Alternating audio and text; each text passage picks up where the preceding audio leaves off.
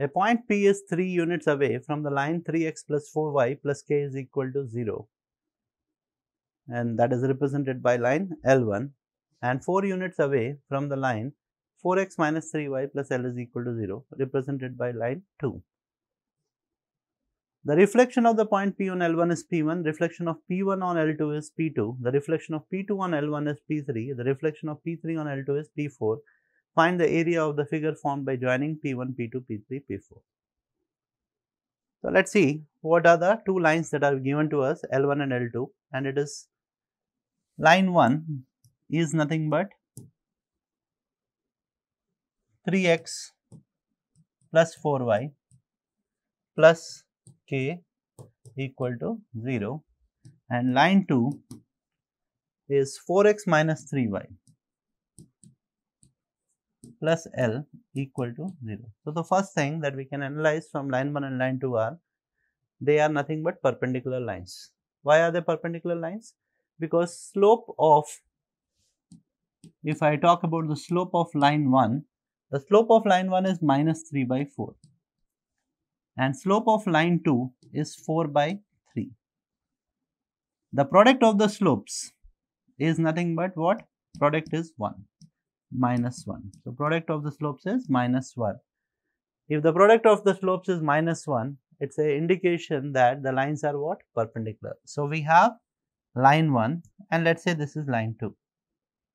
This is line 1, this is line 2. It is given that point P is 3 units away from line 1. So, point P is, let us say this is the point P. It is 3 units away from line 1, and it is 4 units away from line 2. This is nothing but 4 units. This is the distance of point P from line 2 is 4, distance of point P from line 1 is 3.